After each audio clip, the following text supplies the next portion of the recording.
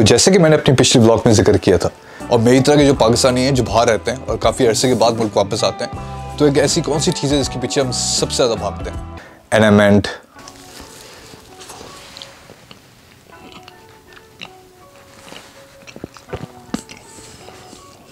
Obviously खाना यार।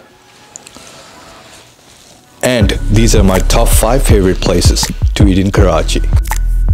थोड़ा सा डिस्क्लेमर देते चलूं, ये कोई स्पॉन्सर्ड वीडियो नहीं है, ना ही किसी ब्रांड ने मुझे पैसे दिए कि मैं उनकी प्रमोशन करूं। तो जो भी बात करूंगा सीधी बात करूंगा, purely based on my experience. तो खैर कहानी को थोड़ी आगे बढ़ाते हैं। तो एयरपोर्ट से निकलने के बाद मैं पहले सीधे गया अपने घर, विच इज इन गुलशन इकबाल। गुलशन इकबाल का तो नाम आपने सुना ही होगा।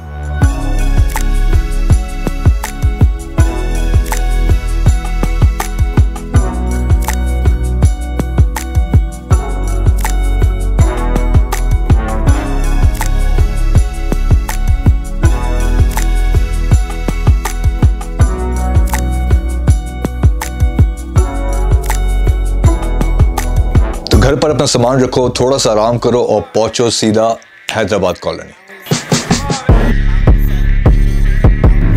जानता हूं कि गाड़ी से ठेले वालों तक का खाना इतना टेम्पटिंग लगता है कि बंदा जज्बाती हो ही जाता है, लेकिन कराची के ट्रैफिक में सब्र नाम की चीज बिल्कुल नहीं है। सब ने कहीं ना कहीं एक साथ पहुंचना है, चाहे जितना भी चिपक कर चलना पड़े। तो कहीं भी पहुंचने के बाद दरवाजा बड़े ध्यान से आगे पीछे देख कर खोलना, ये नहीं कि मेरी तरह रिक्शे वाले को ही ठोक दो। अबे साले। लेकिन हैदराबादी कॉलोनी काई को बोले तो हैदराबादी कॉलोनी कराची में बरसों से यहाँ पे वही लोग रहते जो हैदराबाद दक्कन से माइग्रेट होकर आए। तो हैदराबादी कॉलोनी में जाने का, हैदराबादी में बातें करने का, हैदराबादी की वाइब फील करने का और हैदराबादी चटखारा हाउस के चटखारे लेने का।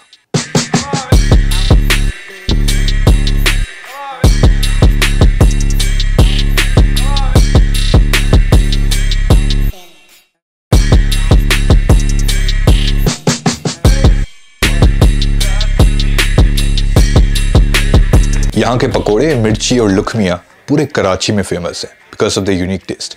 और ये मैं किस तरह जानता हूँ? वेल, इसको खाने के बाद मेरा पेट खराब नहीं हुआ।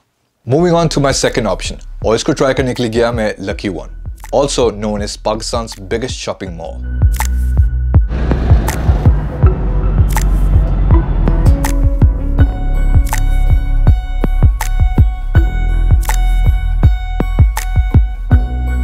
वैसे तो दुबई मॉल्स देखने के बाद मैं दुनिया में किसी भी मॉल से इतना इंप्रेस नहीं हुआ, लेकिन लकी वन का स्टैंडर्ड देखकर मैंने अपने आप से सवाल पूछा कि मैं कराची में घूम रहा हूँ या मैं दुबई में हूँ। Like wow. तो खैर खाने के लिए मैं पहुंचा बर्गर लैब, जिसकी कराची में कम से कम 13 ब्रांचेस हैं and they have one in lucky one mall as well. और ये एक ऐसी जगह है जिसमें ऑलमोस्ट हर किसी ने मुझे सजेस्ट किया था कि तुम जाके इनके बर्गर्स और एनिमल फ्राइज ट्राई करो, तुम सारे अमेरिका के बर्गर भूल जाओगे। And you know what, they were right. This is one of the best burgers I've had in my life.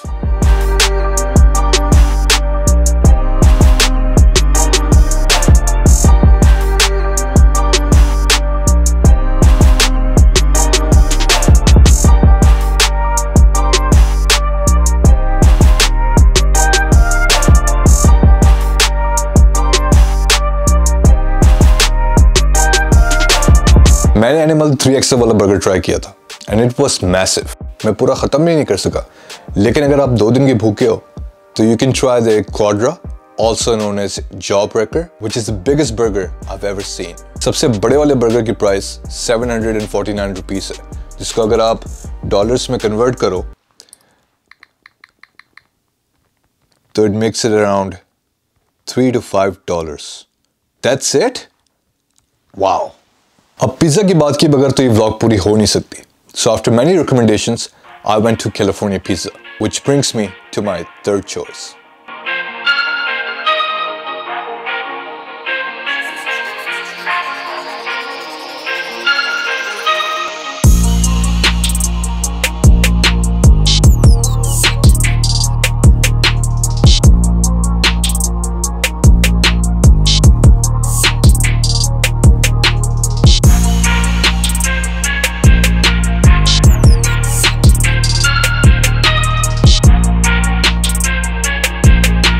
Pizza को नंबर ही उसकी क्रस्ट पे दिए जाते हैं, और अगर उसकी क्रस्ट मक्खन जैसी सॉफ्ट और क्रिस्पी हो, then you know you've had the best pizza so far.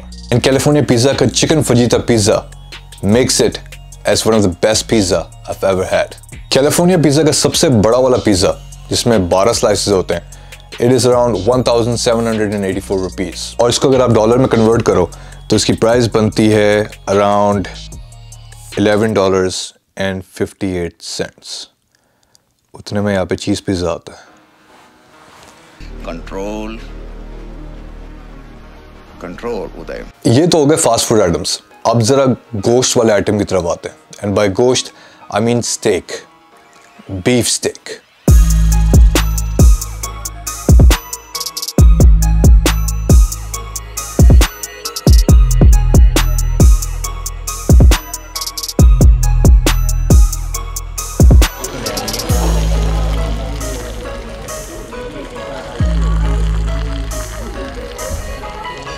Stakes का मजा जब आता है जब वो काटने में सॉफ्ट हो और चबाने में juicy and tender.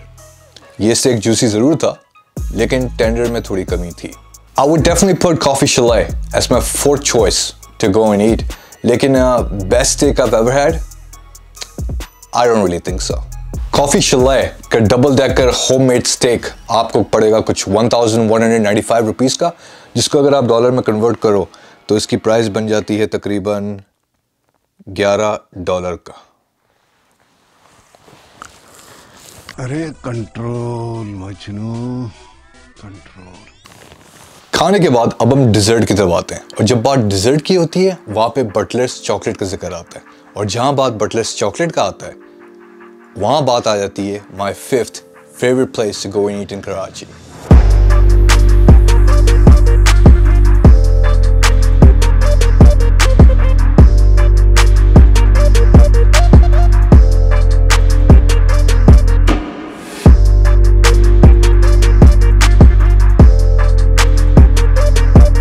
Butler's chocolate are known for their delicious chocolate and their signature sundae was amazing. क्या मैं यहाँ पे दोबारा वापस आऊँगा? Absolutely, कोई शक की बात ही नहीं है. Butler's chocolate का signature sundae is around 640 rupees, जिसको अगर आप कन्वर्ट करने बैठो तो बन जाते हैं सिर्फ $4. दिमाग में गन लोड हो गई भाई. हाँ, चलाना मत.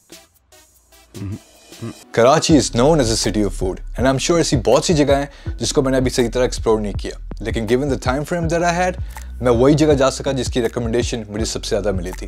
एंड आई हैव टू से I was extremely impressed and I can wait to come back again. अगर आप लोगों में से कोई कराची से है या कराची के खानों से वाकिफ है तो आप मुझे बताएं कि आपकी टॉप 5 प्लेसेस टू ईट इन कराची कौन सी हैं. कमेंट सेक्शन नीचे हाजिर है. प्लीज़ मुझे बताना ना भूलिएगा ताकि नेक्स्ट टाइम मैं जब भी जाऊँ उस पर व्लॉग बना सकूं. आज के लिए सिर्फ इतना ही. मिलते हैं आपसे अगले हफ्ते. तब तक के लिए अपना ख्याल रखिए. अल्लाह हाफिज़.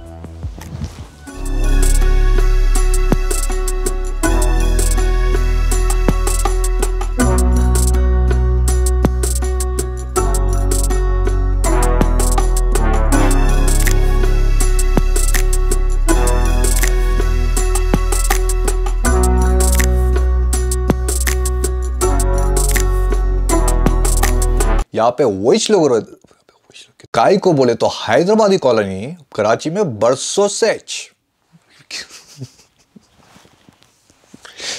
काय को बोले तो काय को होता है काय को बोले तो हैदराबादी कॉलोनी. किस चीज का पंगा ले लिया यार मैंने. हैदराबादी में बातें करने का. हैदराबाद के क्या यार.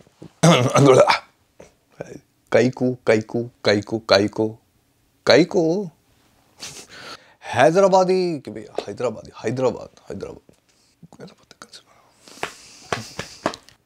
में बातें करने का. यार क्या बकवास है.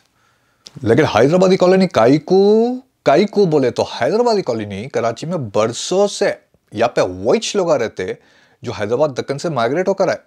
तो हैदराबादी कॉलोनी में जाने का, हैदराबादी में बातें करने का, हैदराबादी की वाइब फील करने का और हैदराबादी चटखारा हाउस के चटखारे लेने का. कैसे दिया आपको? है नहीं दिया? अच्छा.